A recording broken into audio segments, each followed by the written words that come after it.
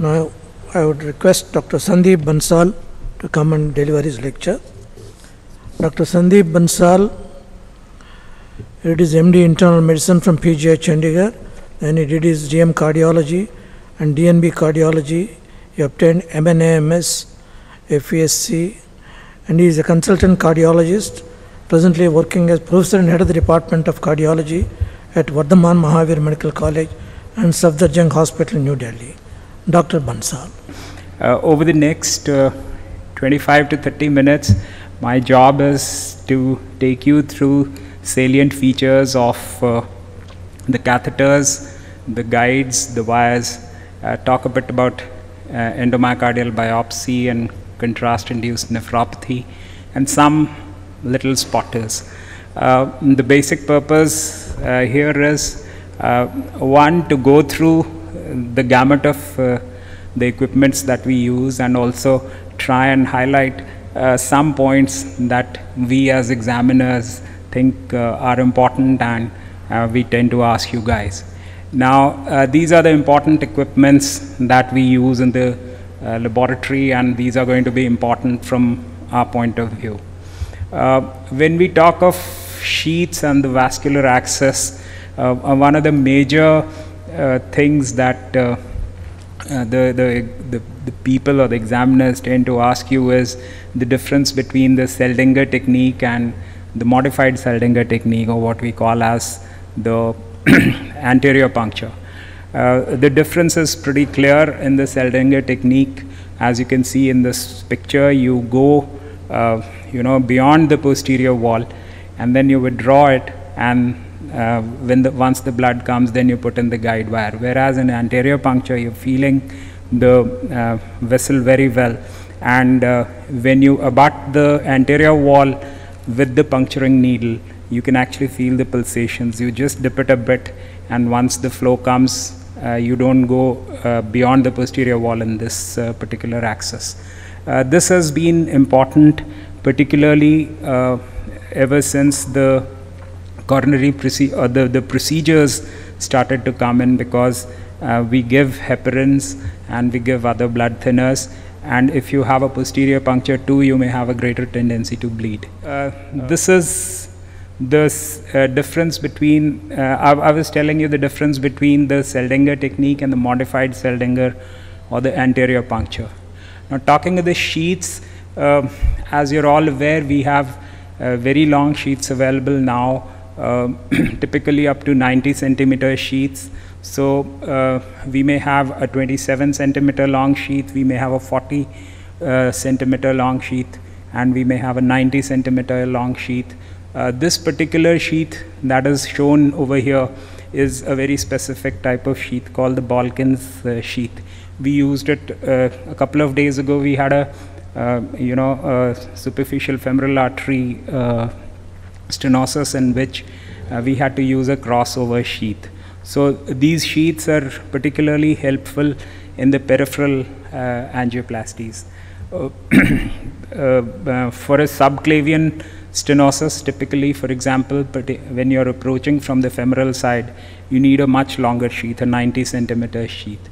So the length of the sheath will largely be all these sheaths will be able to deliver the guide wires and the balloons and the stents that you need to take across in peripheral arteries. Now, talking of catheter, this is the particular definition of catheter, which is a hollow flexible tube for insertion into a body cavity, duct or vessel to allow the passage of fluids or distend a passageway. Catheter was first typically used in urology, and the main factors or the main characteristics that we use for determining what guide to choose, they are highlighted here. The size of the catheter, the shape, the length, the side holes, and of course the sheath that we talked about. The basic reasons why we why we use these guide catheters, the role of the guide catheters is highlighted here. We also know that the sizing of the catheters is done based on their outside diameter in French, and the typical internal diameters of each French size, they are highlighted over here. So a 6 French catheter will have an outer diameter of approximately 1.98 millimeters. And so these are the typical outside diameters and of different French size catheters. Now, one important thing that people are very fond of asking is what is the primary curve and what is the secondary curve of a given catheter. We've already seen a very detailed exposition about angiography, and the tip of the catheter which engages the coronary is essentially the primary curve. The curve closest to that is the primary curve, and the next curve which stabilizes the catheter to the opposite side of the aorta, opposite wall of the aorta, that is the secondary curve. Another important point to remember is that in diagnostic catheters, whatever may be the size of the catheter, say even up to a 7 French catheter, the tip of the catheter tapers down to a 5 French size.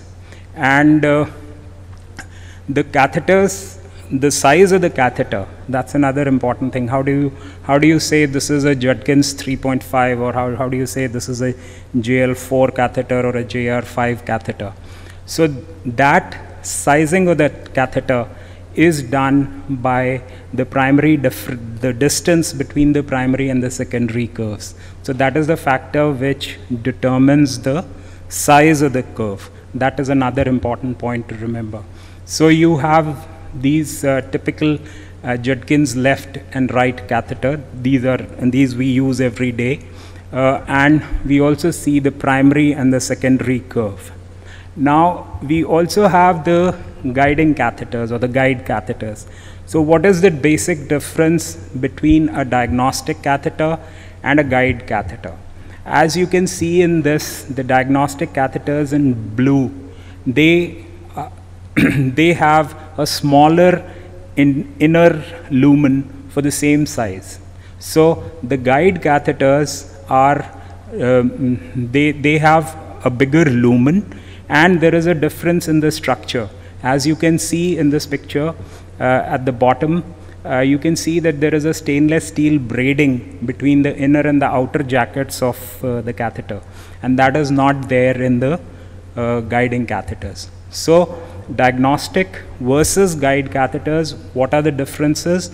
One is that the shaft of the guide catheter is stiffer. The guide catheters have larger internal diameter, and they are shorter and more angulated tips. And of course, as I said, there is a reinforcement of the construction, because in the middle there is a stainless steel braid which provides support and stiffness to the guide catheters. So let me ask you this question: how do you decide the guide size? So how is the guide size decided? When do you, what structure makes you decide that you have to use this size guiding catheter?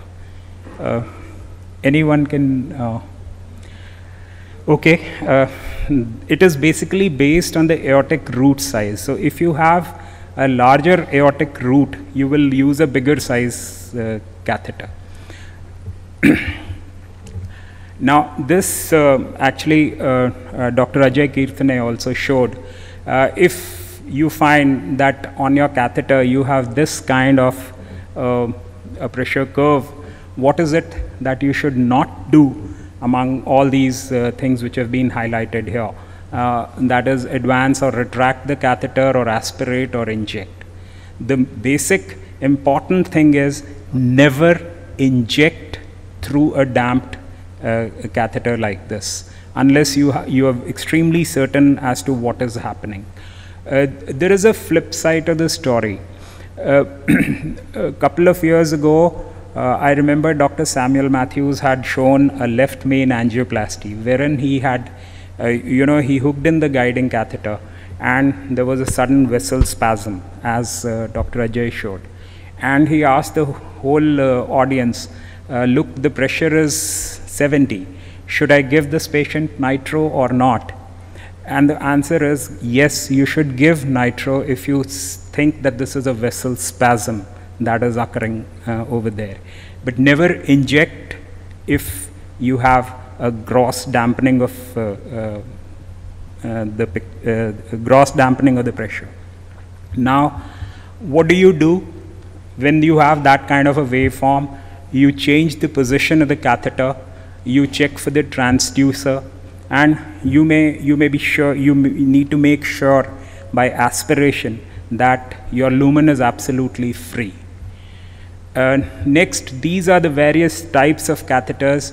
On the top left, you can see the Judkins left catheters, then the Judkins right catheters, and then you have the extra backup catheters.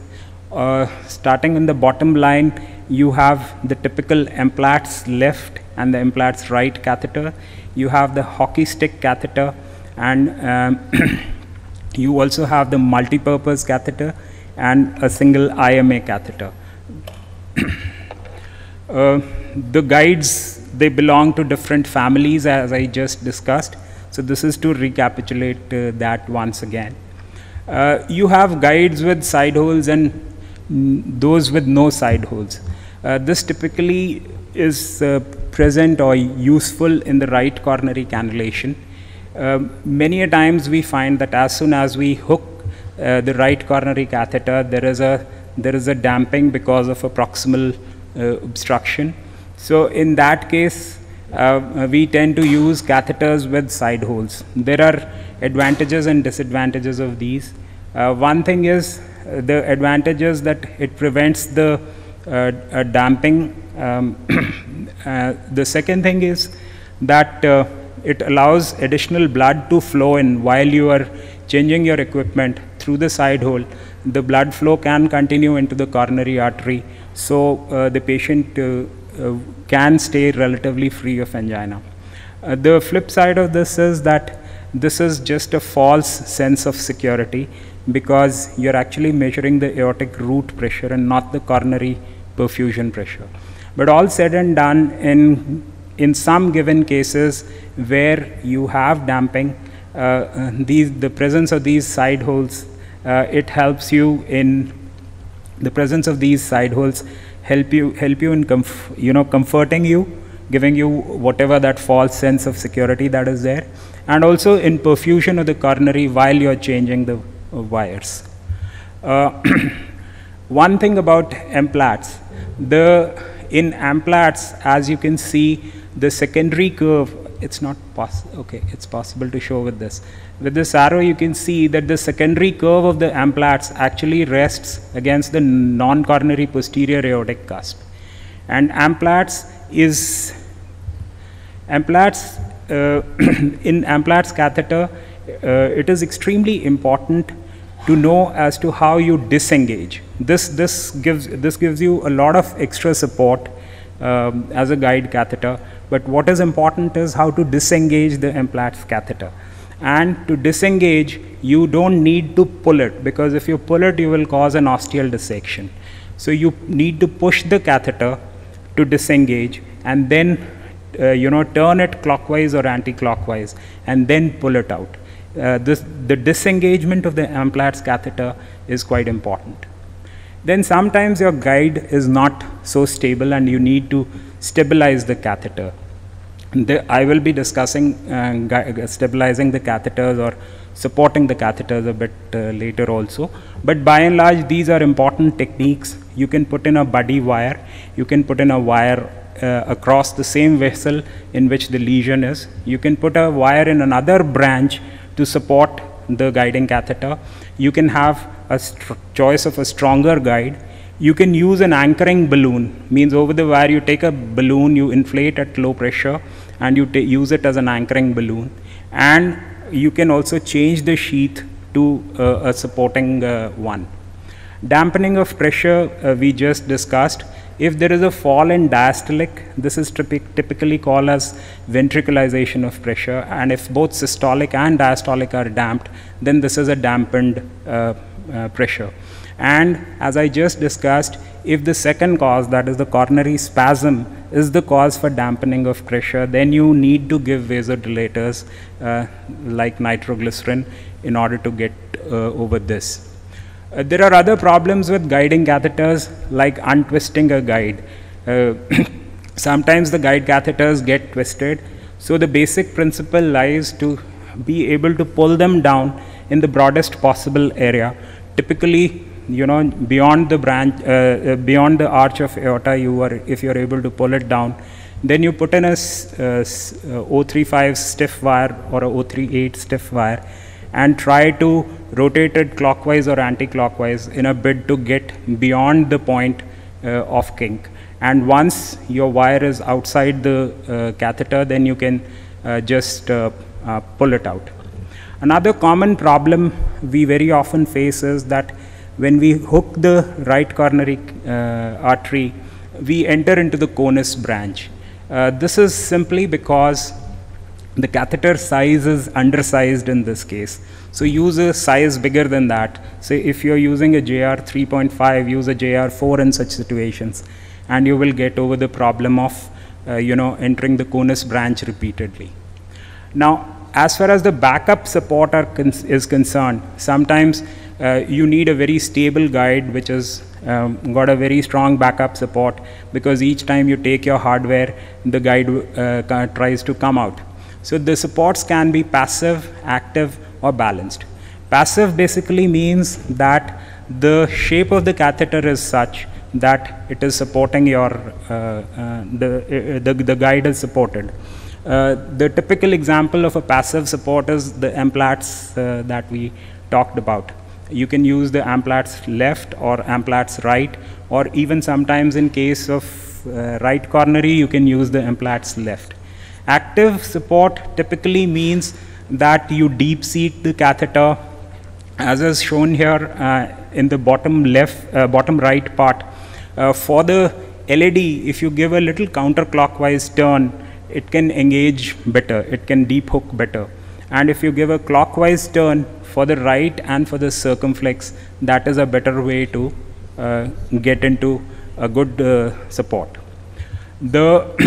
For the coaxial alignment, you need to know whether the anatomy is complex or you've got a tortuosity or need for extra support. If yes, you can use support from the sinus of Valsalva, and you can use extra support which will be from the opposite aortic wall. And if not, no, then you use the standard catheters. So for from sinus of, support from sinus of Valsalva, you typically have the Amplatz right and the Amplatz left. You also have the hockey stick catheter and the multipurpose catheter.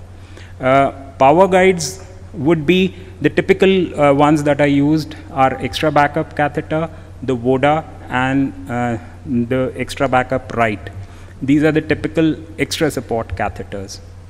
So for left coronary artery disease, typical catheters that we use are Judkins. If the takeoff is very high, we can use an Amplatz left, or we can use an extra backup. If there is a short left main, then then we should use a left Judkins, and if there is a long left main, then we can use Amplatz, or we can use an extra backup. For right coronary interventions, sometimes the right coronary takeoff may be actually dipping down, as is shown in the bottom left cartoon. And in that case, you use either a size bigger than what you are using. For example, in a JR 3.5, you use a JR 4, you will be able to sort it out, or you use a multipurpose catheter, and that is it. Sometimes there is a deformed, an abnormal takeoff in which the right coronary ostium is looking up, and then the right coronary is coming down. In such, you have specific catheters like the Shepherd's crook catheter, or the Amplatz left can also be used in these situations. For coronary anomalies, if you have a coronary artery from the right sinus, typically a left or a right Amplatz or a multipurpose catheter is good. Or if you have an anomalous coronary artery originating from the left sinus, then you use an Amplatz, a left Amplatz, or you use a larger sized Judkins catheter. Now, if you have a saphenous vein graft for unusual positions, you use a multipurpose catheter or an Amplatz left catheter. For internal mammary, you have a dedicated catheter called the IMA catheter, and that should be best used. As far as radial is concerned, radial one can go ahead and do the procedures with the standard catheters, that is the Judkins left and right. What is important to remember is that when you approach from the radial, like we are a radial center, so typically whatever size you use in Indian patients for the left or for the right, you should use a size 0.5 smaller than that. So if you use a Judkins 3.5 for a femoral approach, you should use a Judkins 3 for a radial approach. Likewise, if you use a Judkins 4 for for a right coronary catheterization, you should use a Judkins 3.5. Another simple dictum that we follow is that usually the Judkins right has to be chosen 0.5 above the size of the left coronary catheter. Another thing which is very helpful is the use of Ikari catheters, which are shown here. And we also use these quite often, and we find that these support the radial approach much better than the conventional catheters. Now, based on all these, this is the kind of summary slide for the choice of catheters. So, if you have a right coronary which is normal in origin and course, you use a Judkins right. If you have an anterior ectopic origin, you use an Amplatz right or a hockey stick. If you have an inferior or superior origin or course, then you use a multipurpose catheter. Likewise, these are highlighted here. I need not go into details of each one. So what the examiners are fond of sometimes are, they may ask you, what is this? Which catheter is this? This is actually a catheter which is used for the renal angioplasty. So this is a RDC catheter, a 55 centimeters RDC catheter. This is used for renal stenting. There are it's not possible to remember all the types of catheters. This, the one on this left, this is called the Michelson catheter. Somebody told us we were trying to find out bronchial arteries. There was a case of congenital heart disease, and we had to find out bronchopulmonary collaterals. So somebody suggested this catheter, so I brought the picture of this. This is a Cobra catheter. So sometimes your examiner may want to show you a particular shape. If you're lucky enough to have read about it, very good.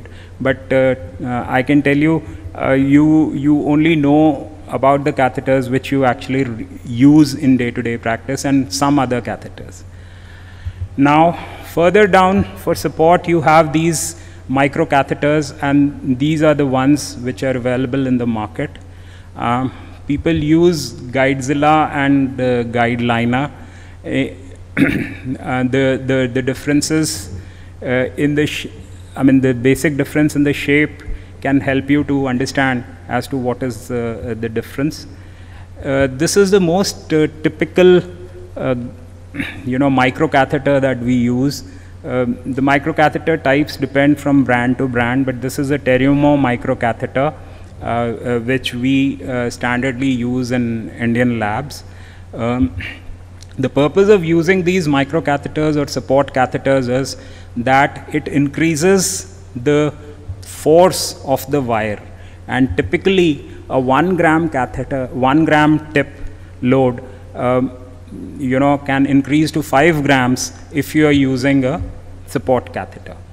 There are others like this Tornus. This is a Tornus again by Asahi. The feature of this is that, as you can see, there are spiral grooves in this. And so when you are going through a CTO, you can actually drill a bit through the CTO. That's the main advantage of this.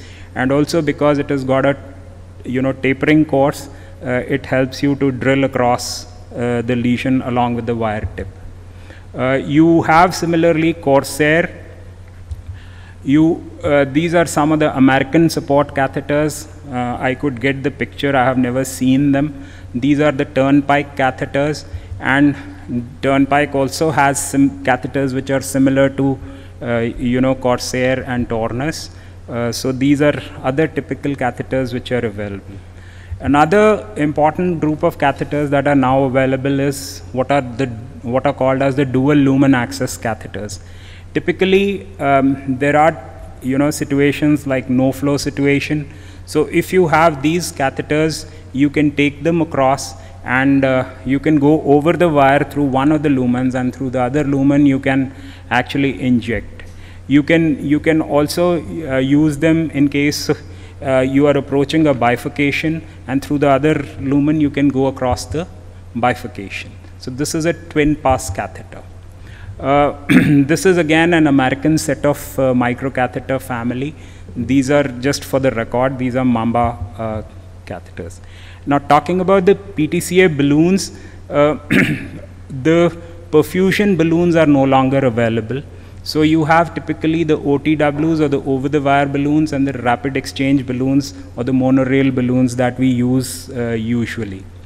The cutting balloons and the scoring balloons like the angiosculpt, they are particularly used in very hard fibrotic lesions or calcified lesions to be able to, they cut through the lesion, so they decrease the chances of dissection. They give a more predictable expansion of the lesion. This is typically what is an over-the-wire balloon. So you need to use a long wire. The guide wire that you use has to be a 300 centimeters or a 260 centimeters wire. And over this, through one lumen, you enter the guide wire, enter through the guide wire. And this is a very supporting balloon, because the entire length of the balloon is over the guide wire. So in terms of support, the OTW balloon is, in terms of support and penetration power, it's extremely good. But the limitations of this are that you cannot detect the tip, because it doesn't have a radio opaque tip, and also the contrast injection is not possible because you've got a wire there. And of course you can pull out the wire and then you can give the contrast injection at the tip. This is another balloon. This is not a coronary. This is not a coronary catheter. This is another catheter. So if anybody can tell me which catheter is this? Say that. This is a Berman catheter. A Berman catheter is used for right ventricular injection. As you can see in this, the balloon is at the tip and the holes are prior to the balloon. So when you inject, you are going to inject in the RV cavity and not cause problems. This is a very familiar thing, a rota burr. Further, coming to guide wires, the guide wires have, they have a core and they have a tip. So the guide wires have been classified on the basis of core material, diameter, and whether they taper or not. They've also been based on the basis of their covers and coatings, which may be, PTFE or polymer coating, and PTFE or polymer covers, and coatings which may be hydrophilic or hydrophobic. And based upon how they taper, that also helps. So these are the various factors or criteria on the basis of which the guide wires have been categorized. The guide wires, most of us try to be familiar with one particular set of guide wires, and the guide wire that you use in mostly more than 70% of your cases are typically called your workhorse wires. The wires will depend upon the core material, which will give you flexibility or support and tracking, and also the tapers, which will determine whether your wire will be able to track or not. Ultimately, if you look at the guide wires, two things are important. One thing most important is the tactile feedback, and that will depend upon the lubricity and certain other features which are highlighted here, particularly the hydrophilic or the hydrophobic coating, which will, or no coating at all, which will increase your tactile feedback. Basic principles in wires are that you should try and familiarize yourself with a group of wires rather than trying to do everything. I'll finish in a little while. So these are some typical wires that we use: Fielder XT, Confianza Pro. This is like a large number of wires put up in one particular slide, and as we see, you have a set of wires which are workhorse wires. There are wires which support you a lot, like the Grand Slam and the Ironman wire. You have polymer wires which will just wisp through any tortuous lesion. You have CTO wires which include very stiff wires or tapered wires. Beyond that, okay, 2 or 3 things more. What is this? Can anybody make out? Yeah, so this picture I could get from a very old journal. This is the typical tip of Kono's bioptome, or King's bioptome as they were called. And this question says, what are the 2 best indications of endomyocardial biopsy? Besides graft rejection, the 2 main indications are if you have a new onset of heart failure within 2 weeks, or within 2 weeks to 3 months with a dilated left ventricle or new onset ventricular arrhythmias or heart blocks. These are the 2 major indications why you should do a endomyocardial biopsy. Talking about contrast-induced nephropathy, it is defined as an increase in serum creatinine by more than 25%, or an absolute increase of 0.5 milligrams per deciliter within 3 days. We need to understand that typically the contrast-induced nephropathy occurs after 48 hours. It occurs typically at 48 to 72 hours. It doesn't occur immediately. And the main thing is that the main route of elimination of contrast media is the kidney. And what it does is it decreases the vasodilatory agents and increases the vasoconstrictor agents, and it also causes osmotic diuresis. So those are the major reasons why contrast-induced nephropathy occurs. Contrast-induced nephropathy is more likely to happen if the eGFR of a given patient is less than 45. If the patient has normal renal functions, they are able to tolerate a larger amount of contrast. But if they are not, and plus if they have risk factors like diabetes, dehydration, congestive heart failure, age more than 70, or co-administration of nephrotoxic drugs, then this problem gets highlighted. For prevention, what do we do? Do we volume expand? The answer is yes. Do we use a low osmolar or an isoosmolar contrast? Plus minus answer. Should we do prophylactic hemodialysis? The answer is no. The only thing is, if patient actually goes into contrast-induced nephropathy, then sometimes they may need hemodialysis. Now, the best handling of contrast-induced nephropathy is to prevent it. 2 things are important. One is hydrate these patients well, and the second thing is always calculate the eGFR. Please learn and also teach your residents to calculate the eGFRs. They are available on apps. Use a CKD EPI method. There are several methods to calculate the eGFR. Use a CKD EPI method to calculate the eGFR. Multiply the eGFR by a value of 3.75, and that is the total amount of dye that you can give to the patient. This is a European Society of Cardiology Class 1 recommendation. For hydration, so there are several controversies in this area. To use the NAC or not, well, N-acetylcysteine is no good. We do continue to give it, but it is in studies that have been done, it has not been found to be useful. Should we use sodium bicarbonate or normal saline? Most comparative studies have shown that normal saline is still the best possible drug. We need to stop nephrotoxic drugs. If possible, even drugs like metformin that our diabetic patients are on. Should we use a low osmolar or a isoosmolar contrast? Again, there are no differences. The major difference is, the major determining factor is the amount of dye you use. So calculate EGFR, multiply it by 3.75, calculate the dose of the dye, and that's how you go about it. I thank you for your kind attention. Thank you, Dr. Bansal. I think you have shown probably the answers for all the questions that are being asked routinely in the examinations. I hope there will be minimal questions left over. You have done a good job, excellent.